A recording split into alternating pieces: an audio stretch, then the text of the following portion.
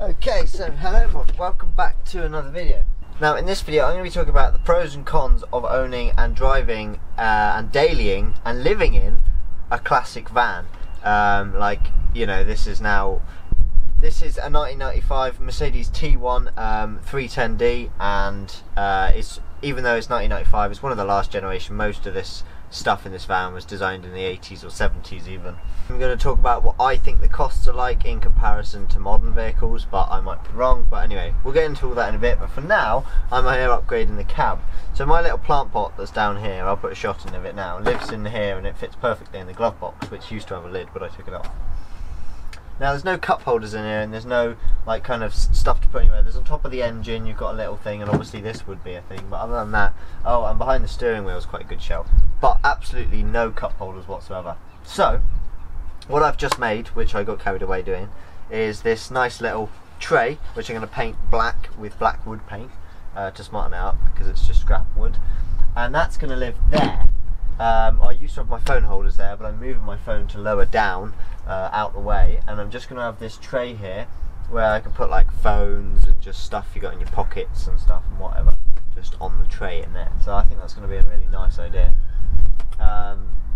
And then I'm going to be building a drinks holder here. I've seen it on Facebook in one of the groups. Someone put a picture of it, and they built like a little 2-layer thing with plywood for drinks to sit in. So I'm basically going to copy that. I've got this bit of batten that's going to sit nicely in the engine compartment and stop it sliding off, and then I just need to cut the rest to shape.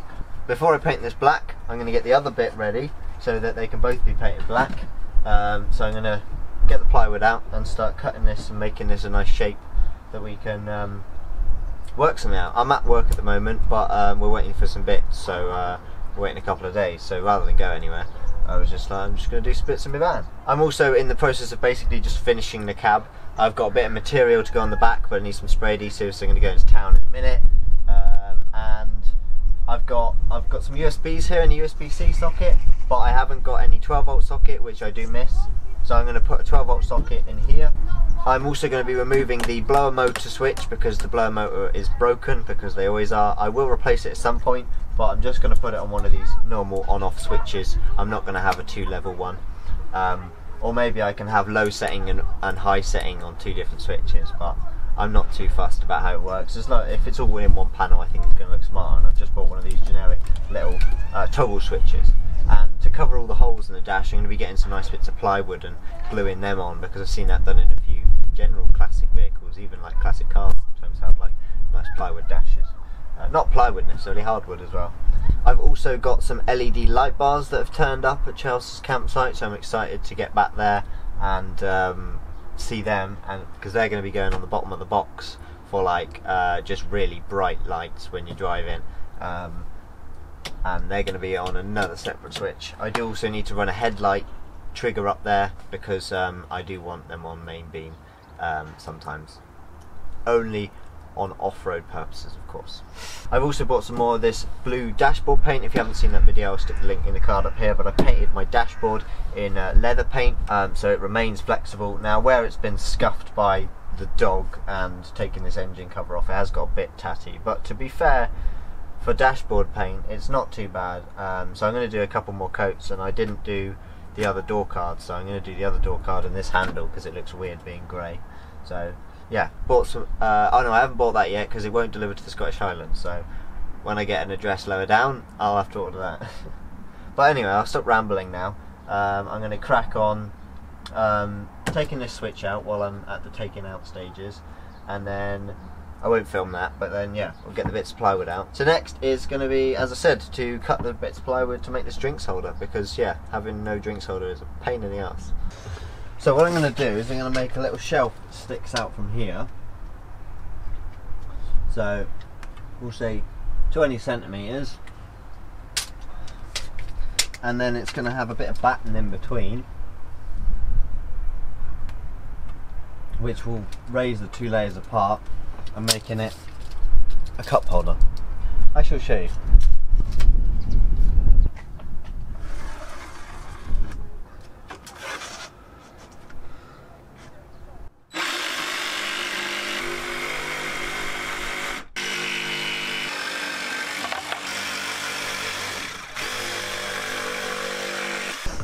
So now for the main piece, which is this piece of batten, because that goes in there like that. I could have tapered that a bit more so it was more level to... Oh well, I'm not that technical. So here, I've done it. And then that simply wedges in there. A little bit wobbly. Can add some like maybe self-adhesive foam to the bottom as a little padding strip. But I drilled some holes in there. Cup holder. It is kind of in the way of the stereo, but I didn't want to make it stick out too much. If you were doing this for yourself, you could make it stick out more. Lots of people do. But Yoshi sits here and I didn't want it to take up too much of his room, so I've made it as small as I can. Until the rest of the bits get here, when I can finish it off, it's better than it was, basically. So yeah. So next day, and typical Scotland, it's now raining. We are now going to put these in place. So we have this one that needs screwing in. That guy's going to go just about there. And it fits perfectly under that plant pot, which that plant pot fits perfectly in the glove box. So it's just all perfect. Camera battery's going to die, and then this goes in here. And if you push it in, it kind of locks in there like that. As I say, it could do with a bit of foam underneath just to support it a bit more, and then you can stick your drinks in there. And yeah, it's a bit in the way of the radio, but as I said, Yoshi kind of sticks his head down here and lives down here, so didn't want to take up too much room. But that just kind of, I need to paint obviously the holes that I just drilled. But anyway, I'm just going to screw this down with some screws I got there, straight through. There's loads of holes in it anyway from the previous owner, with stuff that was here. There was a plywood box with a load of cables in it, so I don't know what that did, but anyway, screw that down, and yeah, and then my phone holder's going to go here. Hopefully it'll fit behind my water bottle. But this is, I think, the size of a standard coffee cup, so if you got a coffee cup it would be a bit lower and therefore wouldn't be so in the way. But yeah, it's not going anywhere. It's solid. It does rock a little bit, but as I say, maybe some tweaks can be made, but it's a very simple design that kind of holds itself in and doesn't ruin the dashboard in any way, unlike this one. So there we are, and accidentally that is the exact height of my phone. It will fit vertically in there absolutely perfectly.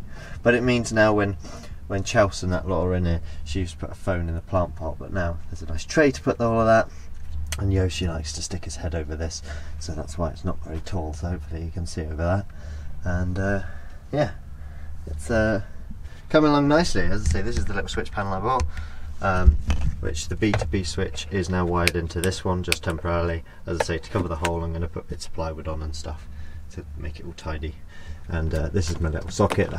As you can see, my little spider plant as well is doing beautifully, growing some little babies, as you can see, all the way down. It's pretty cool.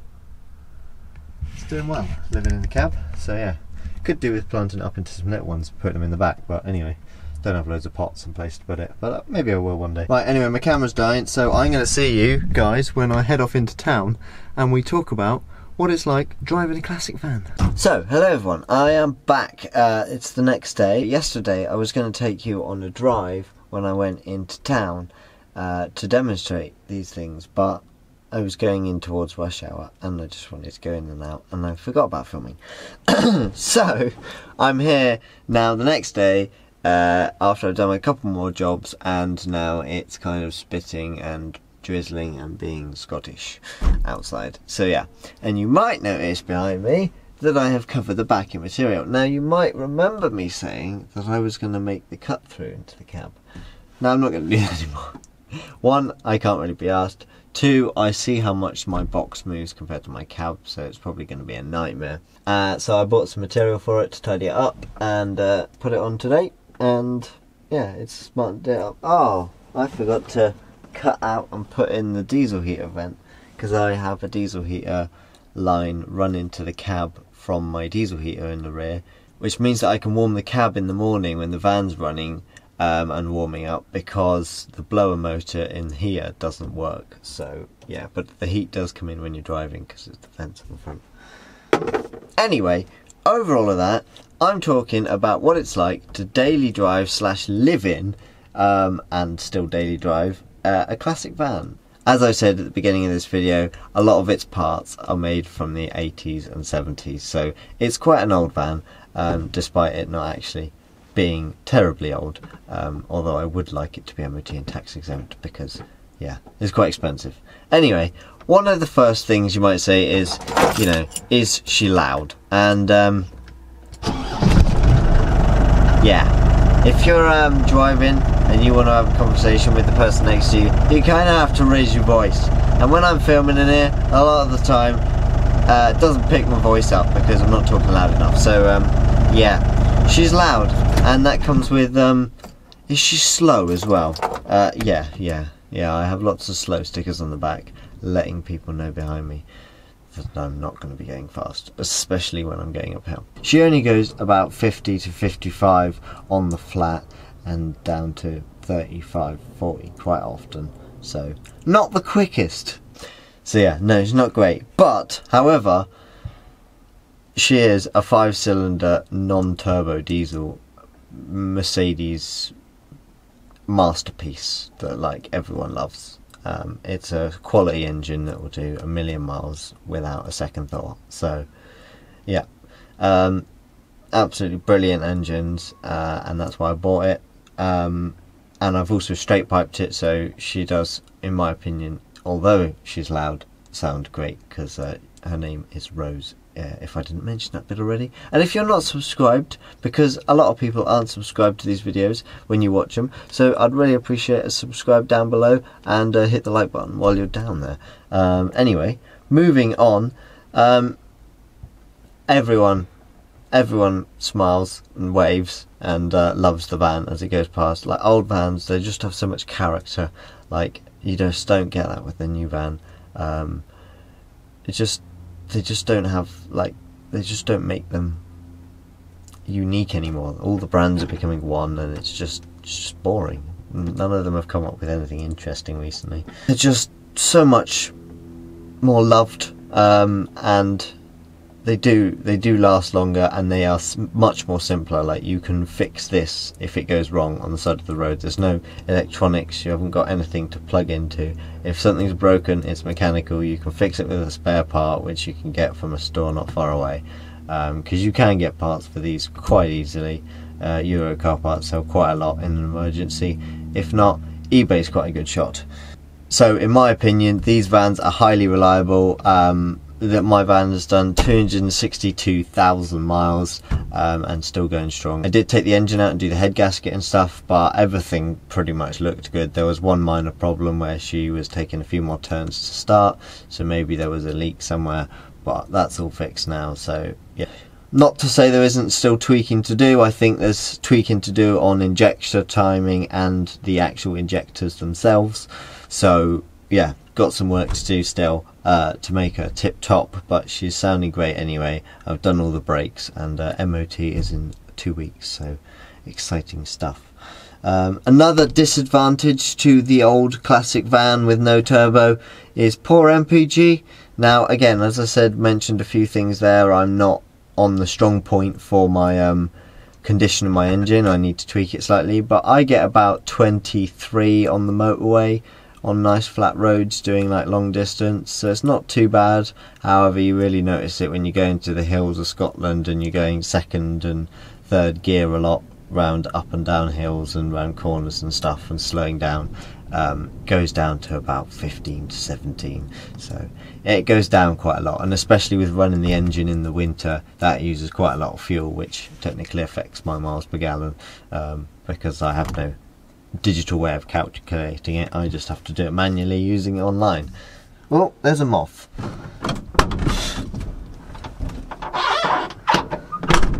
Right. Now, cheap to fix.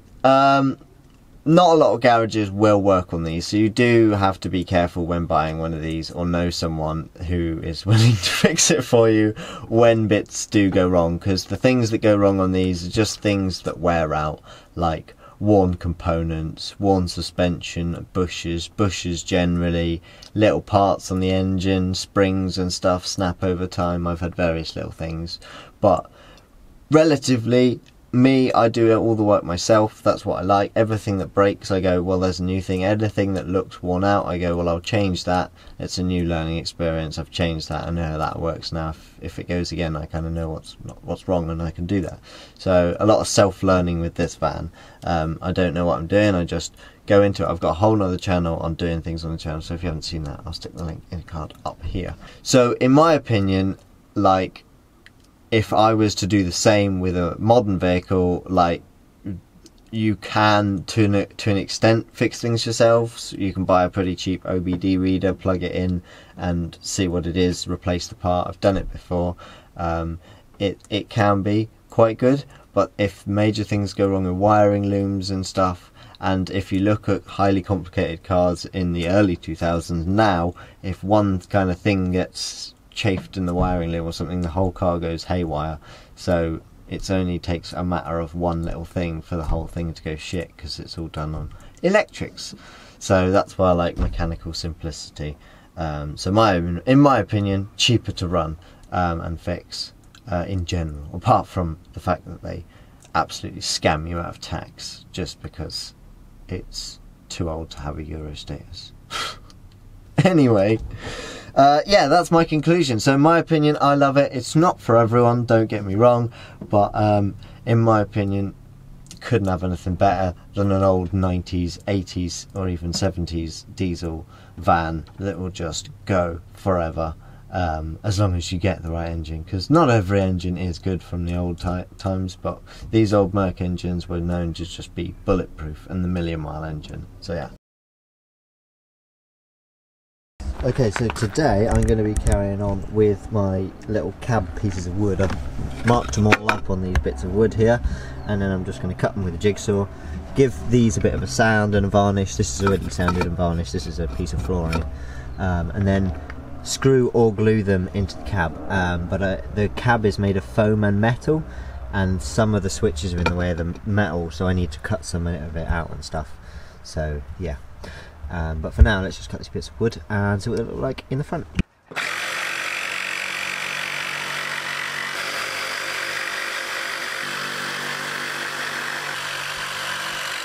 Here are the 3 bits. So let's get these sanded and see what these look like.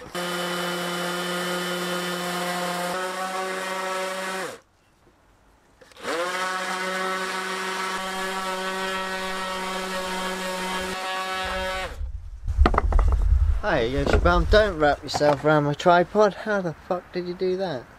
Yoshi! Wait! Come on. Did you walk under it? He walked through it. Wait Yoshi, stay there. Come here. Mad Doge! Yoshi, come. Good lads. Good lads. What a good boy. There you go. Now you're not wrapped round the camera. Silly bugger. You little hazard. Let's go, let's see what these look like in the front. Look at the Yoshi Bum, hey? Hello Yoshi. So, we've got this one for here. That fits beautifully. Although I think I want it that way around. This one is going to go here, but I need to remove this stuff first. Yeah, that's going to look pretty cool. And then this one is shaped to there, which if I take off the B2B switch, which is the only one attached at the moment, then this one will slot nicely into there. And then the switch panel, and then as I said, I need to cut a little bit more of this material out, and then with this I'm going to have a 12 volt socket and this USB. The 12 volt socket I believe is just here, so that's going to go in there as well. I have 2 of them in the dashboard, so then I can use things like air compressors and stuff on the 12 volt socket. Now what I'm now going to do is disconnect this 12 volt, this USB socket, and disconnect this old blower motor socket, and then here my phone is going to go on there like that, if you can see that. I'm not sure if you can see that, but yeah, It's going to go like that. Sticks out a little more than I imagined. I've got this hole here, so I'm going to route out a little channel for the cable to come round and then go into the bottom of this little wireless charger that I've got. And then I've bought a little short cable so I don't have to have this long one, and if I want music from the stereo I can just plug that into the phone to get the music. But sometimes I just like listening to the sound of the engine, so I don't need the music on, so I can just have the phone charging just on the wireless mount. And it might charge a bit quicker with them both connected, I don't know what will happen. But yeah, the idea, stick that on there, cut that through there, and then put these two in here. I need to run a new cable for this 12-volt socket there. So yeah, see if we can get this done pretty quickly, because I'd like to clean Chelsea's van after, because the weather today is looking okay, and then over the weekend, Saturday and Sunday, it's going to look pretty good. So yeah, and it's high chances, so we've got to take chances to paint the van, so that's what we're going to be doing hopefully tomorrow. But anyway, at the moment I am going to, as I said, stick these in there, bosh that in there, and stick that on there. So, quick montage.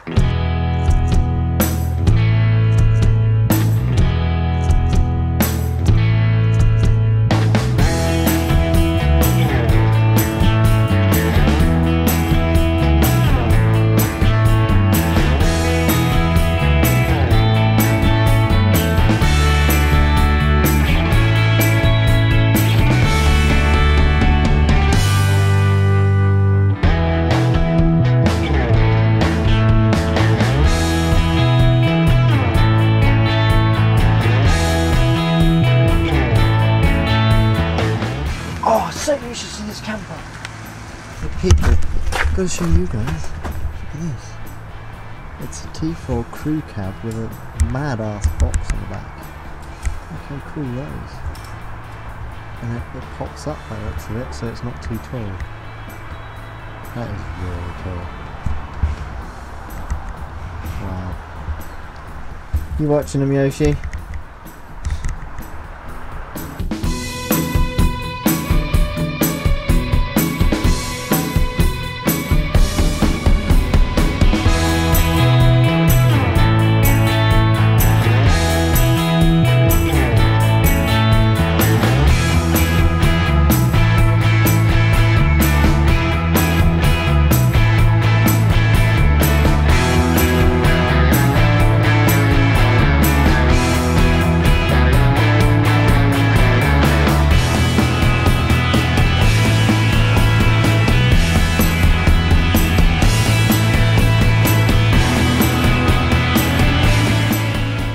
Okie dokie, so we're going to start by swapping this battery over and drilling a hole through the metal. That one doesn't have metal. That one doesn't have metal. That one does have metal.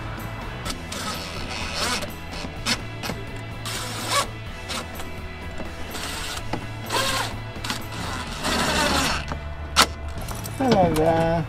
Hello, darling. Hey darling. Oh, it's an actual pickup. Yeah.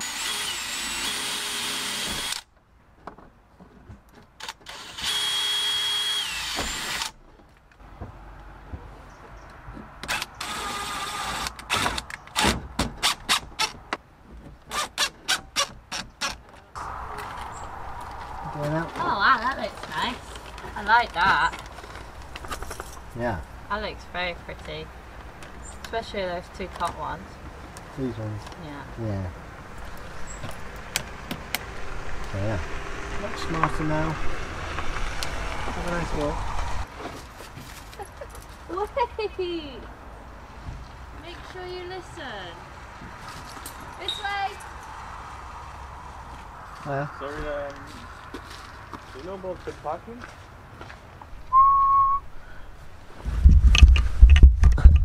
Right, they were the nice couple with the other camper. Oi, let's not overexpose me. Come to me. I can show you what I've done. Here we are. Now, I think this does stick out a bit too much, because if you put full beam on and push it back, it's kind of in the way of the phone, but you don't really need to indicate if you're in full beam, and it's alright like that, kind of. It's alright normally, just when it's in full beam. So I might have to take that off and put it back, but for now everything else is fine, and I'm really happy with all the little wood touches, and now it looks pretty uniform and quite nice. And I still need to paint the insides of these black, but for now that's on there.